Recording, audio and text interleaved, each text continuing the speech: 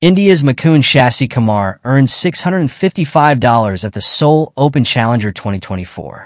Sasikumar failed to advance to the main draw after losing in the second round of the qualifiers. Ramkumar Ramanathan, the other Indian in men's singles, won $1,310 after crashing out in the round of 32 of the ongoing tournament. The winner of the competition will earn $18,230, while the runner-up will get $10,730. The semifinalists and quarterfinalists will earn $6,340 and $3,690.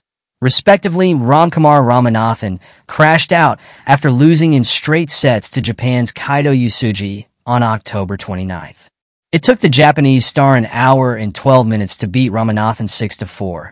6-4 on center court. Ramanathan converted the only breakpoint chance he got but dropped his serve 3 times, which led to his defeat. He was also tentative with his first serves, making as many as 7 double faults and winning only 50%, 14 out of 28 of those points. Mukund Sasikumar made an impressive start to his campaign. In the first round of the qualifiers, he defeated Australia's Ruben Statham after rallying back from a set-down. Sasikumar took an hour and 57 minutes to win the match 6-7-3, 6-3, 6-4. However, he failed to carry the momentum in the second round as Japan's Keiichi Uchida defeated him 5-7, 7-6, 3-6. Against Statham, Sasikumar managed to turn around his fortunes after losing the first set, but he could not replicate something similar against Uchida.